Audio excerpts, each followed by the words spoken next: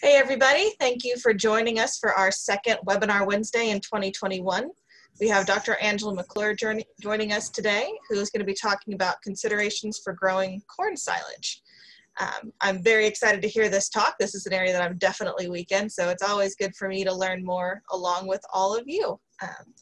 I will be posting the recording afterwards, just in case anybody has to jump off early, or you know anyone who needed to see this webinar and wasn't able to join us today.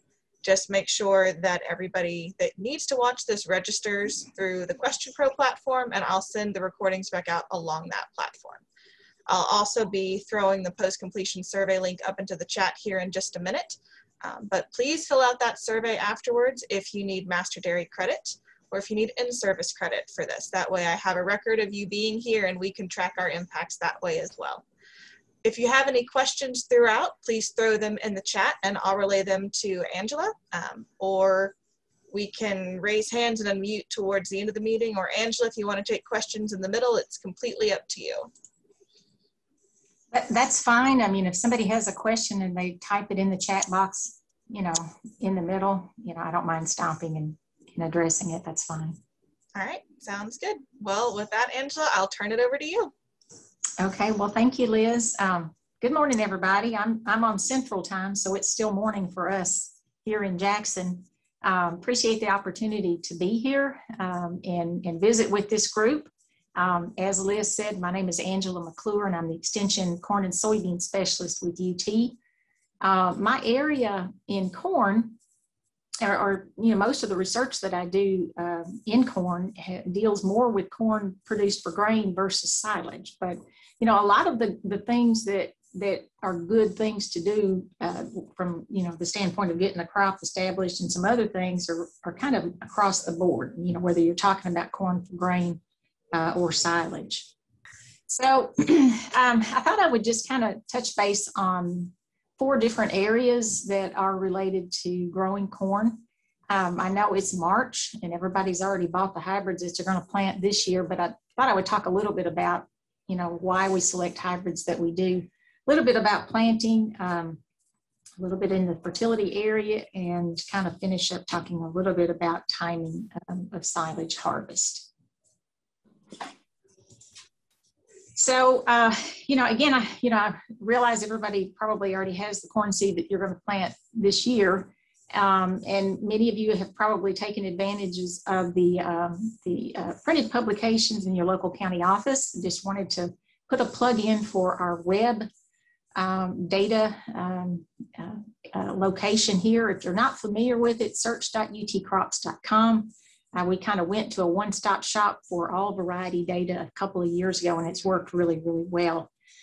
Basically, you're going to go to the crop of interest and click on that. You can pull the complete variety publication from the previous year. You can, you know, look at specific tables. You can also go back and look at archive data, some older data. If you're interested in a variety that might not be tested in this past year's work, but it was maybe a couple of years ago. So all of that is at search.utcrops.com. And again, we're really proud of that. Obviously, states nearby, Kentucky and other states that you're close to, a lot of land-grant universities have silage variety data as well. Seed companies are also, I think, another good resource for variety or hybrid data, because, you know, we can share data, yield data and silage quality data from local trials, but companies can share additional information about the characteristics of the hybrid, like the disease package, the standability, some of the other things. And if you put all of that information together, I think the land grant data and the seed company information, you get a pretty good picture about how a particular hybrid is going to perform for you. So, you know, not only do we, you know, share, I think, our silage data, we have, you know, yield, but we also have lodging scores, you know, height, ear height, standability, you know, some information around there. I think we share all of the BT information and the herbicide packages, but also the silage quality metrics that are measured at the end of the year. In 2020, I think 8 different hybrids were tested in the silage trial. 2 of those 8 were actually repeats from multiple years. A lot of times it's up to the seed company as far as what they want to enter in any trial, whether it's for grain yield or silage. So sometimes we may get an opportunity to only look at a hybrid 1 year. If you've got 2 or 3 years data, or if you can take UT data, maybe the University of Kentucky data and some other states, you get a little more consistent picture, I think, about how that hybrid is going to perform. So the silage quality metrics that are reported each year in our variety trials is kind of a snapshot, for that particular year.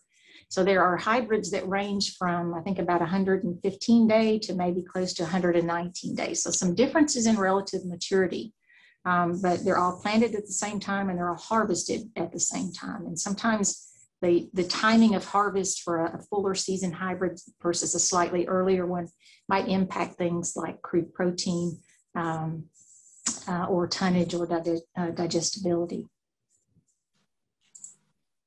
So what makes a good silage hybrid? For grain, we plant a lot of early corn, early and medium.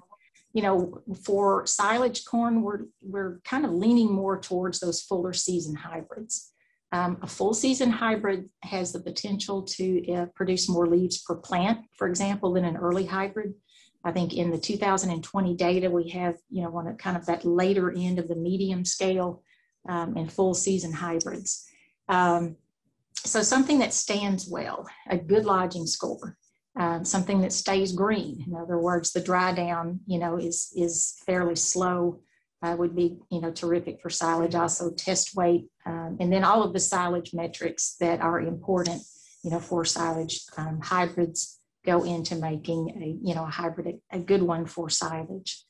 So, in addition to all of this information that is in our variety testing book, there are some other reasons to choose specific hybrids, and that's for pest management. For example, most, I believe, what's being tested now are BT hybrids. And so, BT technology, helps us control specific insect pests. And depending on the BT trait, there are some differences in the insects that they're particularly strong on. I went and looked at, just the last couple of years. These are the 3 BT traits that popped up the most often in the silage hybrids that were tested. And you can kind of see that the smart stacks, which is a double or multiple BT trait stack, is pretty good across the board for a number of pests that you might expect in corn. Depending on your planting date, the earlier planted tends to have fewer insect problems versus, if you're planting corn for silage in late May or in particularly June, you might expect to have more insect problems, and the BT would certainly come into play for you there. Corn that's grown for silage in a corn after corn type situation, there's the potential to develop insect problems like western corn rootworm, and smart stacks again has really good activity on that particular pest. So BT hybrids can be important for insect management. The other thing that I look at, whether it's grain, I think, or silage, is the disease resistance package of the hybrid. If we pick the right one, sometimes it means that we do not have to worry about putting a fungicide in that field. And so that's going to save us some money. I pulled a couple of hybrids from the DeKalb website, and you can kind of see the one on the left, excellent southern rust tolerance. The one on the right, probably a good silage hybrid, but if you are in a situation where southern rust is coming in, you need to consider a fungicide. So there are definitely differences in the disease resistance of hybrids. If you're planting early, we tend to have fewer diseases, or the diseases that we do get tend to come in late enough that oftentimes we don't have to worry about a foliar fungicide. But the later that we plant, just like insects, you plant in late May, or if you're planting in June, we tend to have more disease pressure, especially something like southern rust. This is a disease that does not overwinter in Tennessee. It basically blows in from southern climates And we're not always sure every year if we're going to have it or if it's going to be, bad enough to treat. But this is one that with later planted corn, if you have southern rust and, we've got that, the pressures there, a foliar fungicide is going to be necessary unless you've got a hybrid, that's got really good protection against rust. If you've got silage grown in, corn after corn after corn type scenario, especially in no-till, like a lot of us do now. Gray leaf spot, northern corn leaf blight, diplodia, and these have the potential to hang around on surface residue and potentially infect corn each year. Goss's wilt, I just mentioned this one because I know it's popping up on a lot of the profile information from seed companies. It's not something that we see in Tennessee a lot. It's not everywhere. But I wanted to mention it because it is a bacterial disease. It's not a fungal disease, and we don't have control measures for it. So the only way to manage Goss's wilt is with a hybrid that has good resistance. So very effective way to manage diseases, with the right hybrid. And again, depending on planting date or what you're expecting disease-wise, you might want to lean towards a hybrid that's going to help you out. If we've got hybrids that we like, but maybe they are a little weak on some diseases, there are a number of fungicide products that work really well on foliar corn diseases. And if you haven't been to utcrops.com, we've got a corn and soybean area. Dr. Heather Kelly, our extension pathologist, evaluates a number of products in corn each year, and she updates this table with some of the newer products. But you can kind of see if you look at, let me see if I can get my laser going here. If you're looking at something like gray leaf spot, you got a lot of fungicides that are excellent, so lots to choose from. Northern leaf blight, again, you got a number there, and some that are, certainly pretty good on rust. She also includes the harvest intervals or the harvest restrictions. And obviously for silage, this would be much more important, to be aware that there's a pretty big difference in harvest interval depending on the product that you're applying. So you've got a pretty wide range there, anywhere from 7 days to 36 days. But luckily, there are a number of products that are very effective on a number of the foliar diseases that we have. And, proper application can help prevent leaf damage and leaf loss and contribute to better silage.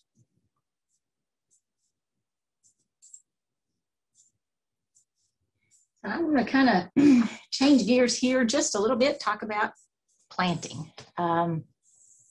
And, it's getting time. I think we've had a lot of sun. We've had 70-degree temperatures.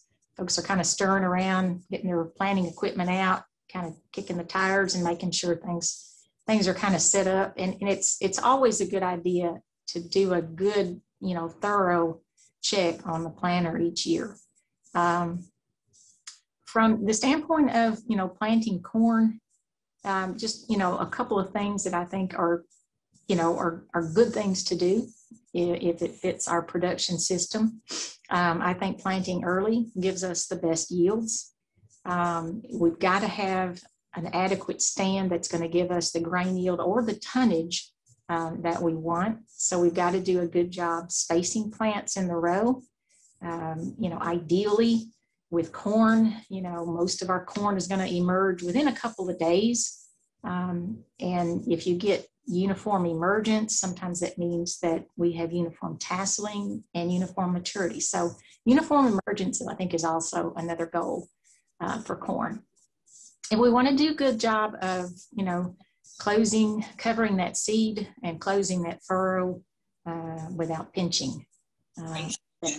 So I looked at the silage production guide. I think Gary Bates put that together a number of years ago, and I think he had a window for planting silage, a recommended window from April 20th to early June, and also indicated in other silage production guides also indicated that usually April or early May planted silage yields better. And we see that with grain as well. This is some data that was generated at Milan. We looked at planting multiple hybrids anywhere from late March to early June. And we had a lot of different environments. So we had 2012, the drought year. We had 2 years where we had a lot of rain, and we had 2 years that we had kind of typical rainfall patterns. And so I just kind of averaged the yield information over those 5 years. And it's kind of shown here as a percent maximum dryland yield.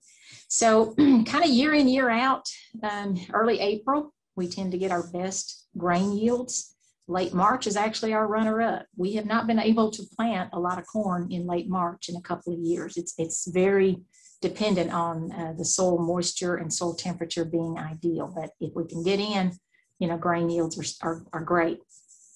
And then as you plant, later in April and early May, it sort of plateaus, not a lot of difference there in yield. And then we get into later May and early June.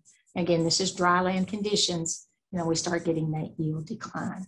So we've got a longer growing season when we plant early.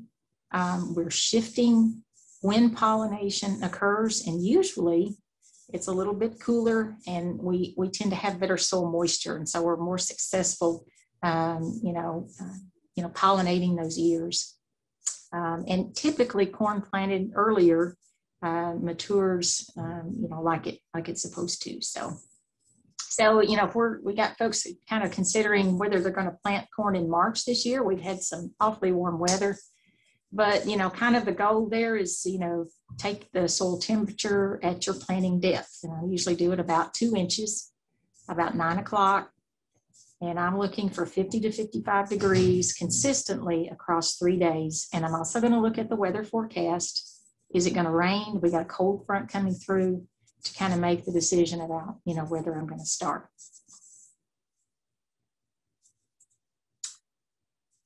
So, once we kind of figured out, we got our hybrids, we figured out we're getting ready to plant. Seeding rates are another, I think, important consideration. Obviously we don't want to plant too much. We got to plant what the field will support, right? Because most of our corn is dry land. Water is a limiting factor. So if you overplant, you've got plants that are going to compete with each other for water and fertility, and that's not a great thing. So there needs to be kind of a cap usually on yields. I looked at the old silage production guide, and I think it's been a while probably since this has been revisited. The upper end final stand is 26,000, and my understanding is I think farmers are probably, at least on some of their better grounds especially, are planting higher than that. I noticed in the UT variety test, the 2021, their seed drop rate was 36,000. So that was fairly high. I think Kentucky's is close to 30. Seed companies also have some recommendations, for hybrids, and I follow those really consistently as well, because they've got the data on, how well that hybrid is going to flex the ear. So if you planted a lower population, you've got a hybrid with good ear flex, it just flexes that ear. You might get a little bit bigger stalk, and does quite well. So, hybrids that lodge don't need to be planted, obviously, at higher populations. There was a little data on the DeKalb site, on their silage hybrid site. This was a study that they did, it looks like, I think, in Nebraska. But they looked at multiple years, multiple silage hybrids, and, how high do you need to go on the seeding rate? And what they found was a seed drop rate of about 32,000. Was about where they needed to be. Going above that, they didn't get any increase in silage biomass. So there was no reason to go, higher. So I suspect that farmers are probably planting more than our older publication suggests. But again, it's a good idea not to go too high, for that hybrid, and also, for what the ground or the soil can support. Corn, unlike soybeans that have a real wide variation in seed germ percentage, corn is typically really good. I mean, a lot of times I'm looking at 93, 95% germ. So we don't have to overplant a lot to allow for some, seed loss to, to the low germ. These are just kind of some guidelines. Again, I don't have an answer for you, and we haven't done any work. This is probably an area that we probably need to do a little work and do some of these comparisons. So, when we're ready to plant, we get the planter out and, we put the seed in and we take off, and a couple of weeks later, we go back and take a look, and, sometimes we are surprised and not pleasantly. I think the thing, with the planter is to do a good job getting it set up, getting, the worn pieces up, up to date in order to avoid surprises. With corn, not soybeans so much, but with corn plants are very competitive. So the first plant that comes up, if it has a plant next to it that comes up slightly later, that first plant is going to take all the water, all the fertilizer away from that second plant. And if you're limiting, and a lot of times we are in, dryland conditions, you've got those early emerging plants that are going to basically rob from plants that are, if the seed are dropped too close. So, we try to set the planter for uniform plant spacing, and we're not always successful, but, it helps, I think, withstand. It helps with ear size to have fairly uniform spacing so that, that each of these plants has kind of equal opportunity to get the water and to get the fertilizer that it needs. If you look at a field and you've got a lot of variation in plant spacing, it is a planter issue. It's not a field issue, it's a planter issue. And there's a laundry list of things that you need to check on the planter, to improve plant spacing if this is an issue. I think planter speed is one of them. Some of the older equipment in particular, you got to watch our speed. But, looking at, if you've got a plate planter, make sure you've got the right plate for your seed size. Make sure your vacuum setting is correct.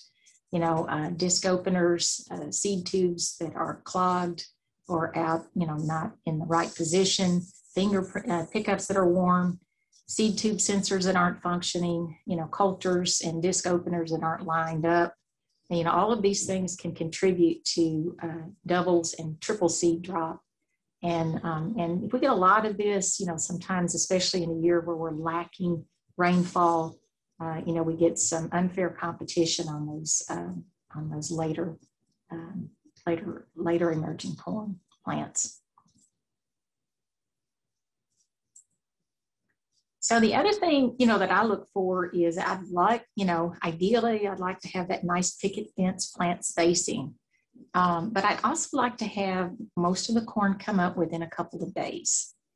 And if we have warmer temperatures and we plant at the right depth, we're a lot more successful doing this compared to, if we're planting into wetter and colder conditions. So, when you go out and you see a big variation in when the plants are coming up, several days from the time the first one came up, to the time that the last one came up. That is due to field conditions in its planting depth. You're planting too wet, you got a lot of clods, crusting soil, but it's also some of the planter settings as well that can dictate, seed placement. We have used seed firmers, and I think farmers, most farmers at least have seed firmers, on their planters now. I've been really happy with these. I think they help improve seed placement in the furrow, as long as your coulter depth is set right and your closing wheel pressure is good. I think seed firmers are a good investment. And there are some other worn planter parts that can contribute to seeds not dropping at a uniform depth in the furrow. And then, putting too much closing wheel pressure is another one of those if you put a lot of pressure on those closers, sometimes it can actually force the seed up in the furrow and shallow it up. So when you've got plants, that are coming up, within a couple of days, usually they're pretty uniform. But if you've got plants that are delayed multiple days, and you've got corn that's 6 leaves, and you've got corn that's 3 leaves and 1 leaf, then you've got an emergence issue. Obviously it's not uniform. So, again, corn is very competitive. And so corn that comes up late, and especially if it's in the vicinity of a plant that came up early, it's going to have limited growth. And there's more potential for small ears or even barren plants, depending on how close that plant is, to the first one that came up. So uniform emergence is always kind of, what I'm shooting for, because that usually means that my maturity is going to be more uniform later in the season.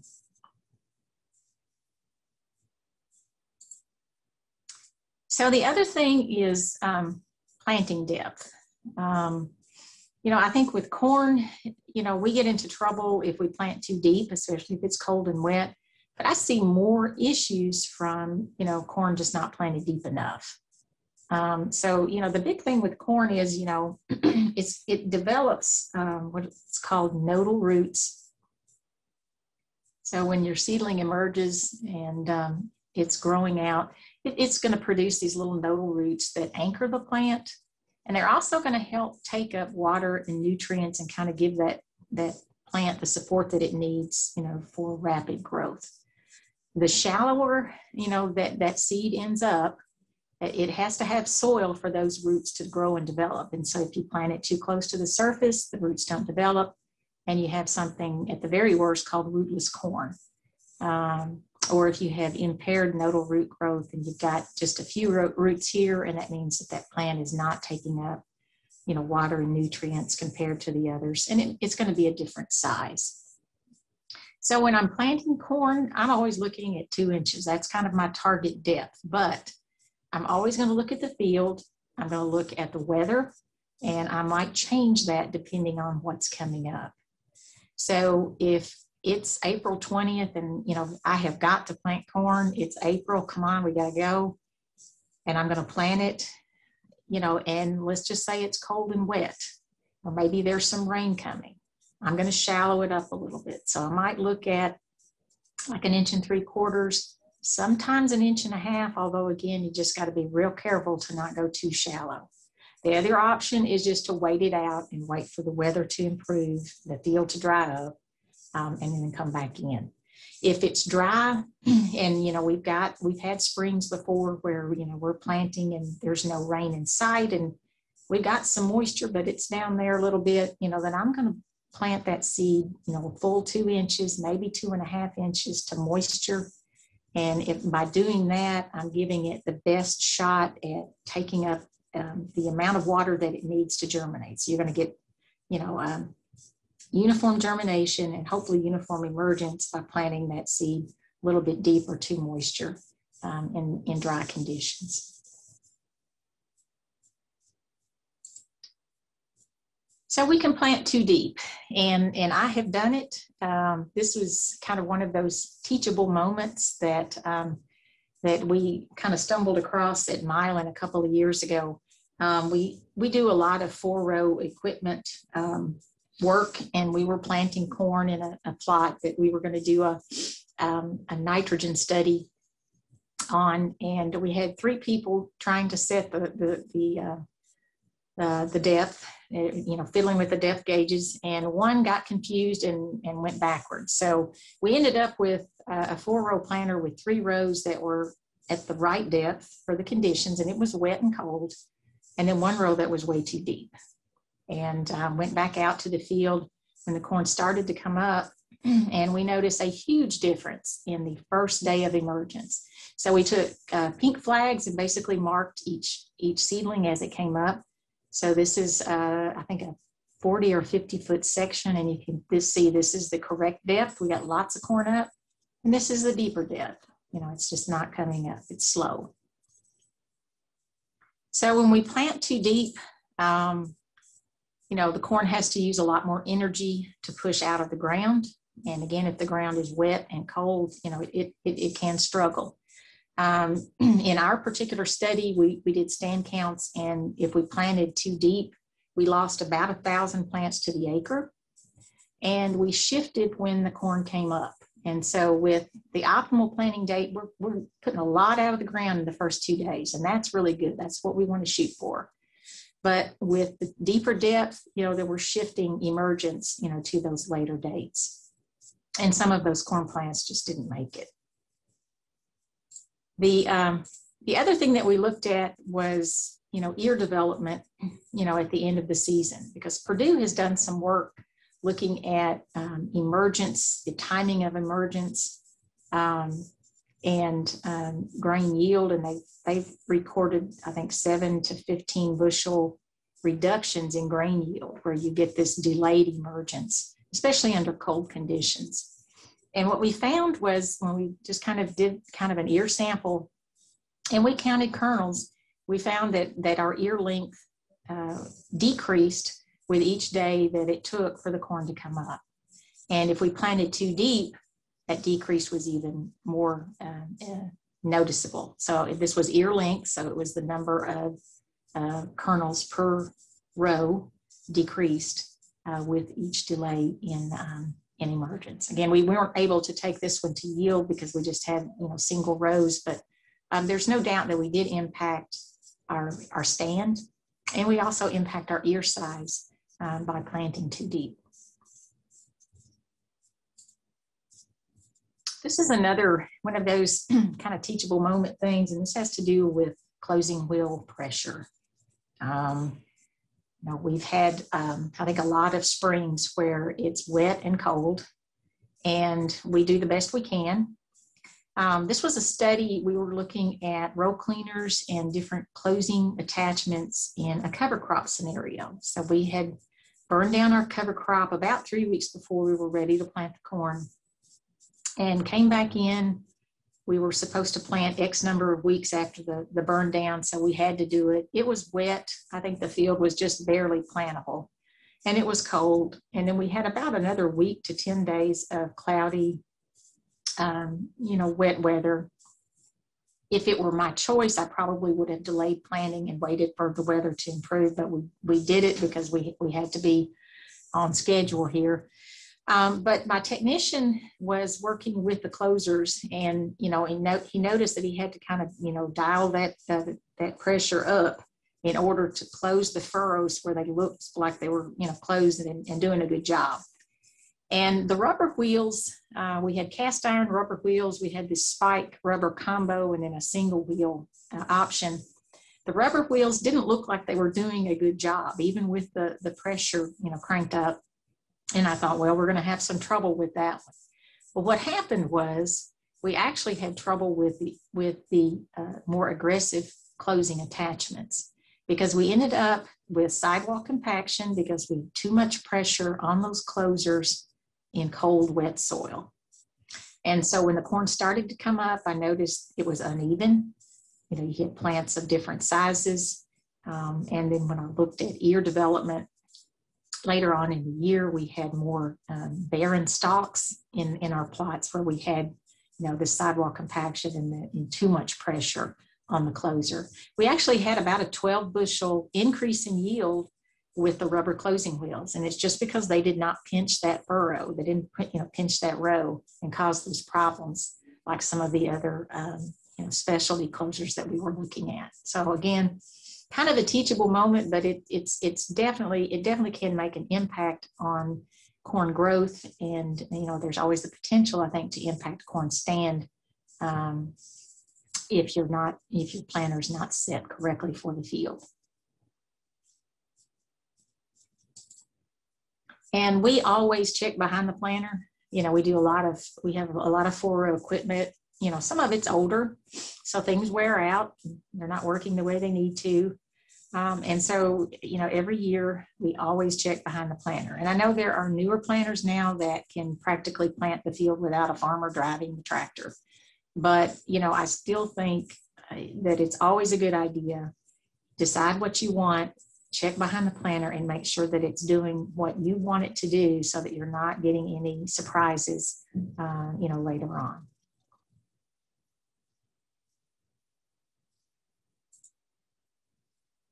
So I'm going to just kind of change gears here.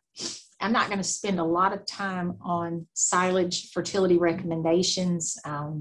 My understanding is there was a meeting maybe a couple of weeks ago, and Sean Hawkins maybe shared some of his data and talked about some updates to the fertility recommendations.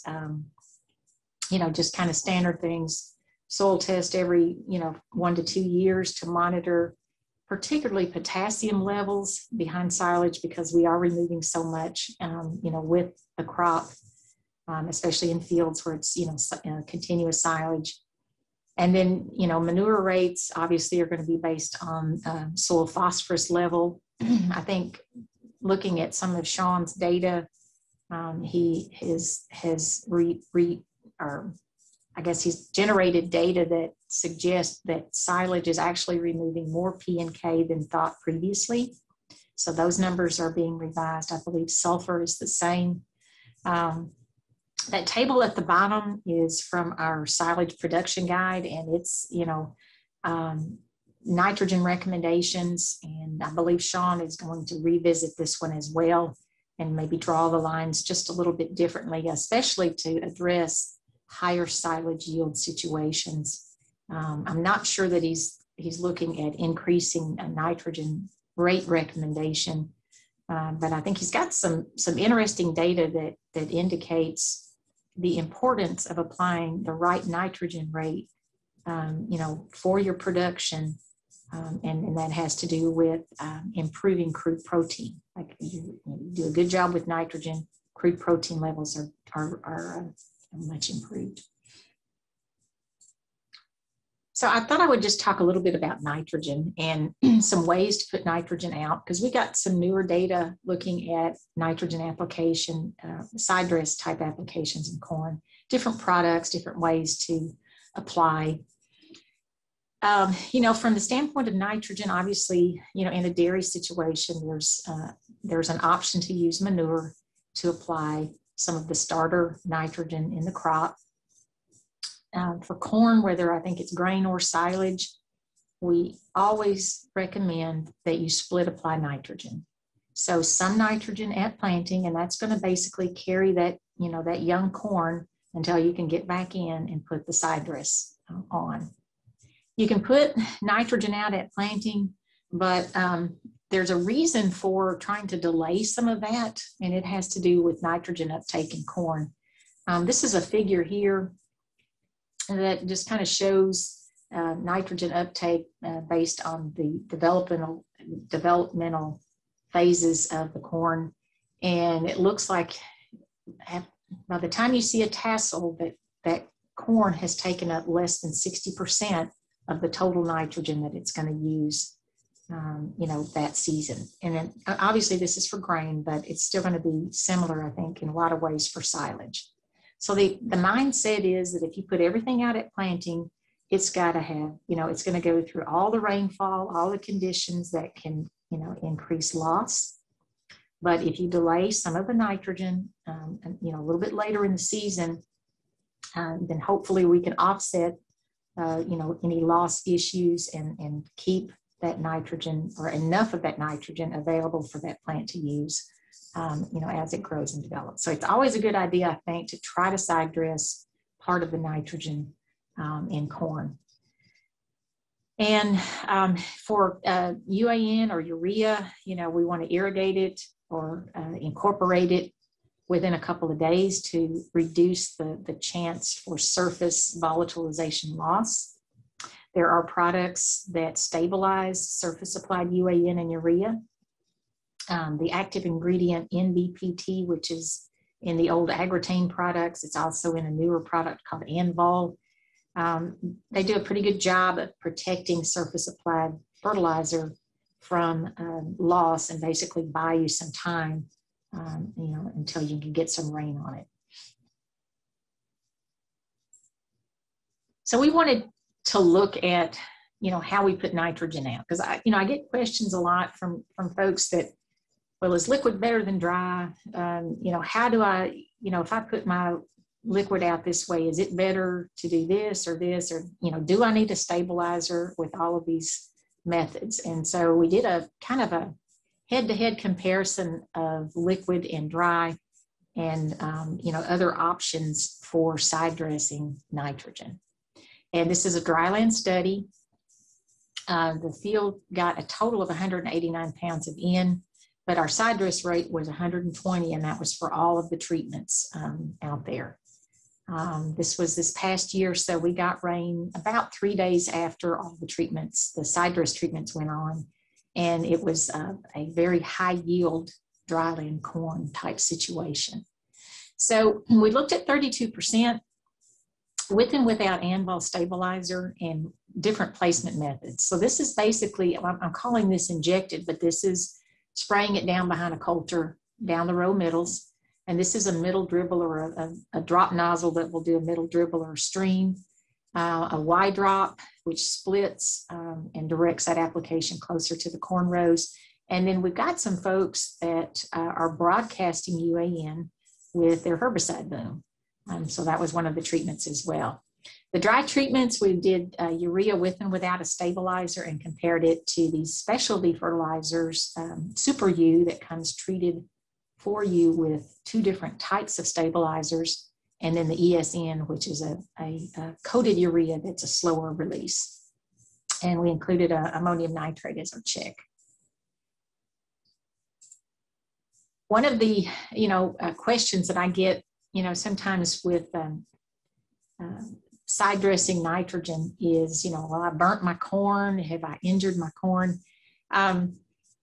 Surprisingly, corn can withstand a good deal of leaf burn. All of the treatments that we looked at, the majority of them just barely, nipped the leaves on the corn. The 2 that caused probably the most leaf burn were the UAN broadcast and the ammonium nitrate, which we kind of expected to see that. So we got about 25%, or roughly 18 to 25% leaf burn about 7 days after the side dress timing. And then by 14 days, a lot of that had diminished. And this is the broadcast UAN about 10 days after treatment. And you can still see some of the burn on the leaves, but the new growth looks good. We had rainfall, we had good conditions for growth, and the corn grew out of it. So the UAN placement methods, I'm just going to kind of summarize these. So one of the common ways to put UAN out is with a drop nozzle and a stream or a dribble, right down in the middle behind, some of these are going to fall behind the wheel tracks. What we found was that if we put it out this way, the grain yields for this particular treatment were equal to a Y drop placement or the injected type placement. So all 3 of those yielded similarly. With this particular treatment, we found that we had increased yield if we added a nitrogen stabilizer. So this particular treatment is going to cost you a little bit more for the nitrogen to help stabilize it, but we got a nice yield increase by adding that. And some folks like this method because it's a fairly easy setup on a boom. You don't have to be real precise with the placement, and because you're directing it down the middles, you're not burning the corn. So the Y drop, this is something that's kind of different, but it basically directs nitrogen again to the corn rows, not down the middles. And I think the corn probably picks it up a little quicker because, again, we got rain within about 3 days. Yields were very similar to the middle dribble or injected. And what we found was with the Y drop, we actually didn't need a nitrogen stabilizer. Our yields were the same whether we put it in or not because we were placing it closer to the row.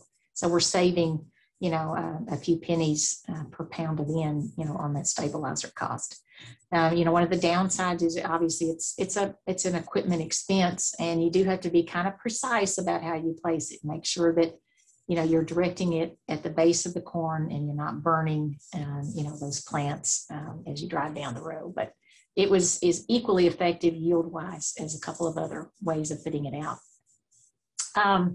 Spraying nitrogen behind the coulter, this is a standard way for a lot of folks. It's a great way to put nitrogen out in corn. It's, it's slow and cumbersome, and some folks, hate it, but it's still a terrific way to do it. Yields were very similar to the middle dribble or the Y drop.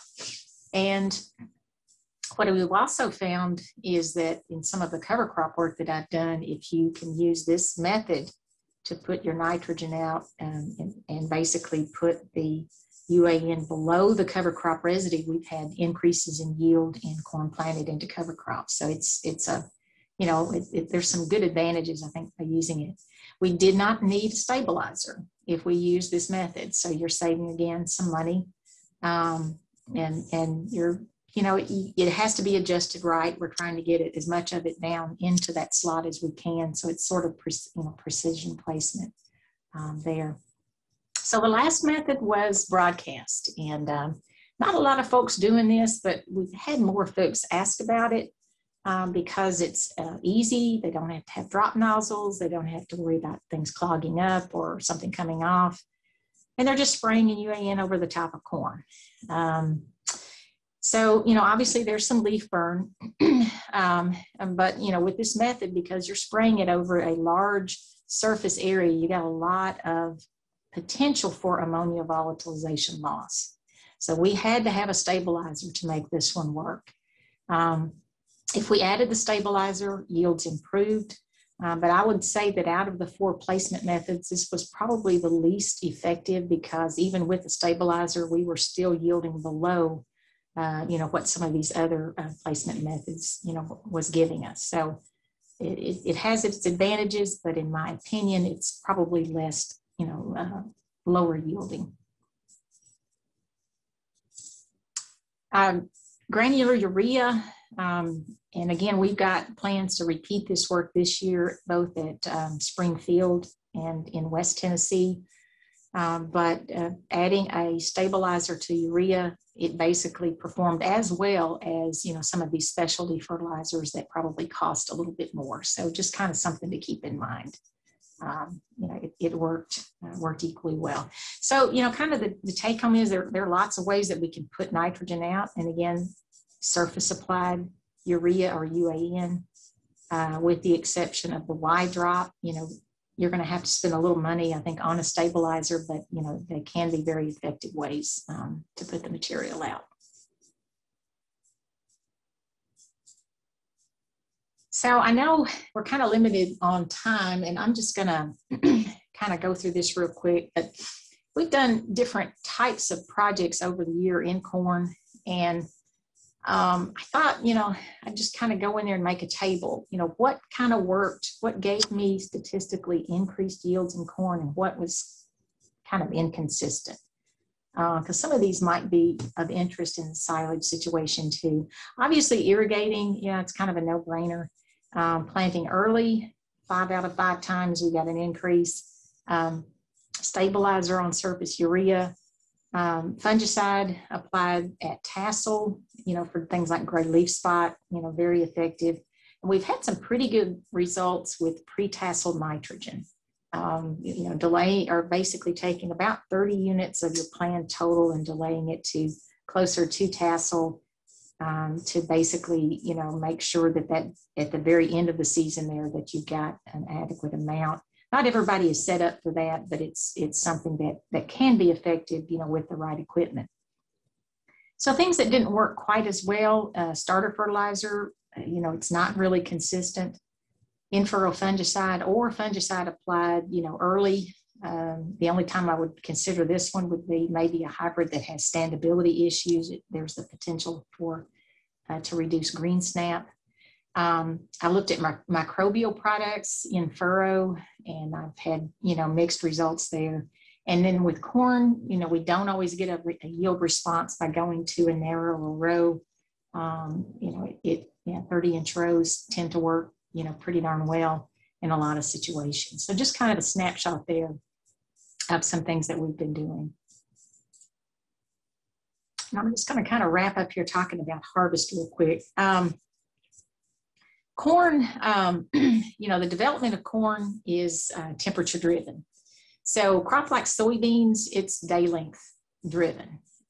With corn, corn has to accumulate heat units or growing degrees in order to go from stage to stage to stage. And so as corn goes from vegetative to reproductive towards these later reproductive stages, the moisture in the plant is going to decrease. The amount of decrease is going to depend, I think, on when you plant, the kind of conditions that it's growing in, and the relative maturity probably of the hybrid. So the number of heat units is going to vary too, depending on the hybrid that you plant. But typically, silage is harvested somewhere after dent, but before black layer. So a couple of ways to determine, if your field is ready to go. The grab test doesn't require a dryer, but, chop it up, squeeze the silage and, kind of gauge how well it holds together and if it's got a lot of liquid coming out of it.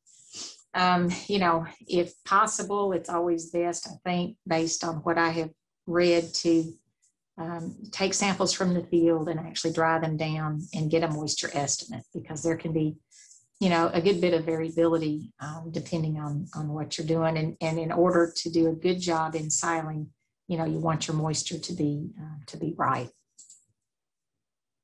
So I mentioned that a lot of times we're harvesting after dent, and R5 or dent, it begins about 30 days from silking. So if you're keeping up with the crop and you see the tassels, you see the silks, then you can think, okay, about a month from now, I should start to dent. So the denting process basically means that the liquid starch, this white stuff, converts to hard starch.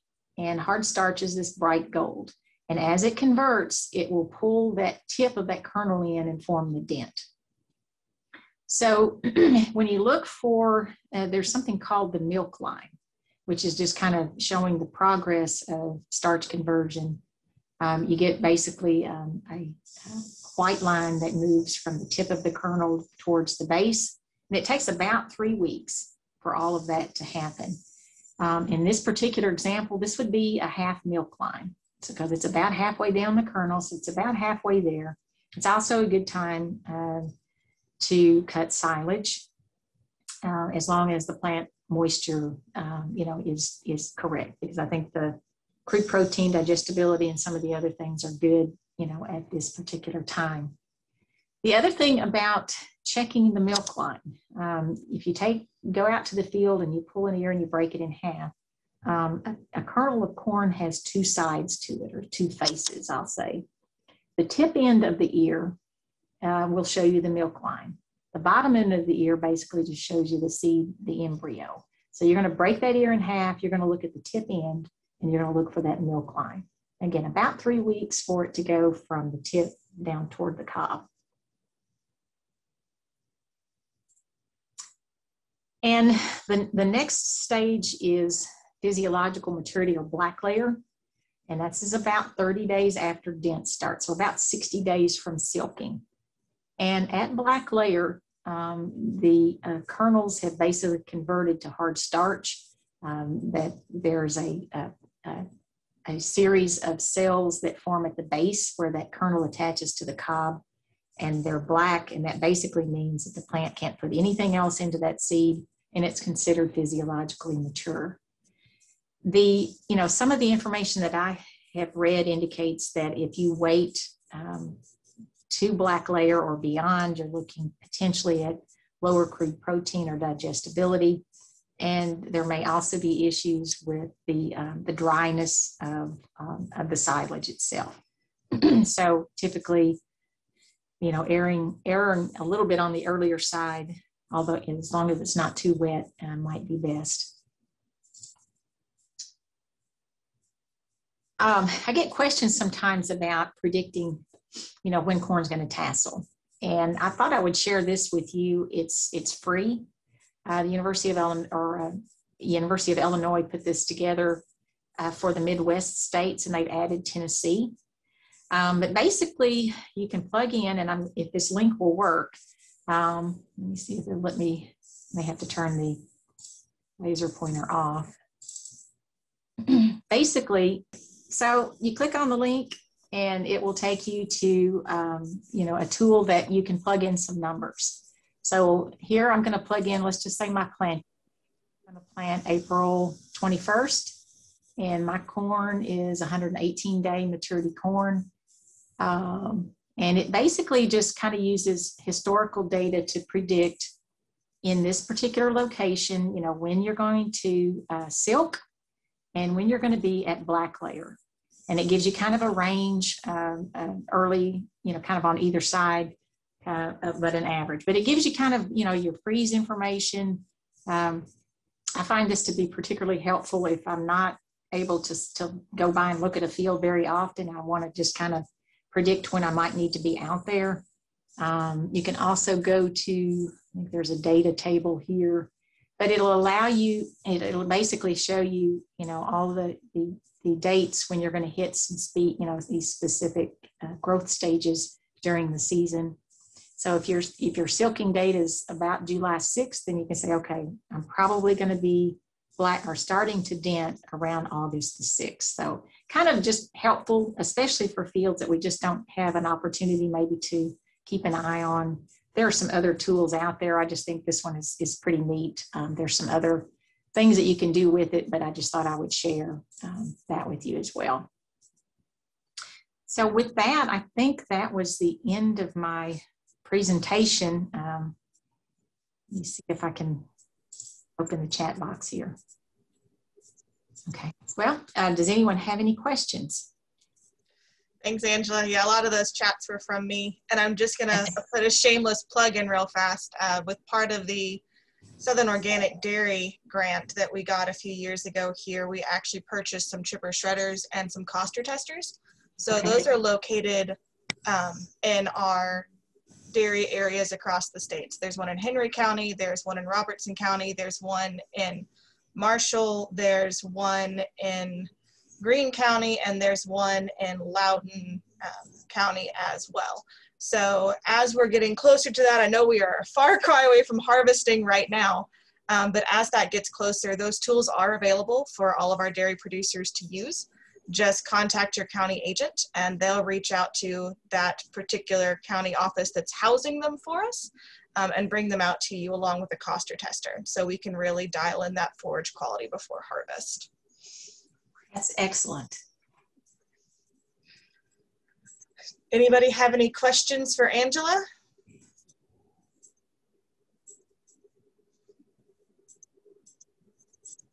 Y'all can unmute, write them in the chat.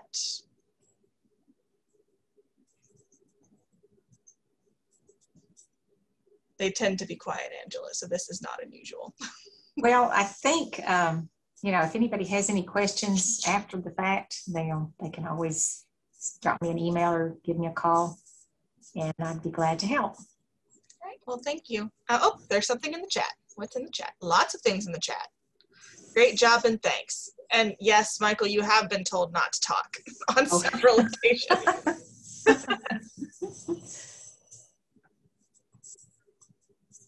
All right, that is correct. You're right, Jeff, it's not in Robertson. It is in Marshall County to share across the central region. So Matt Webb has custody of that one. Thank you for correcting me on that.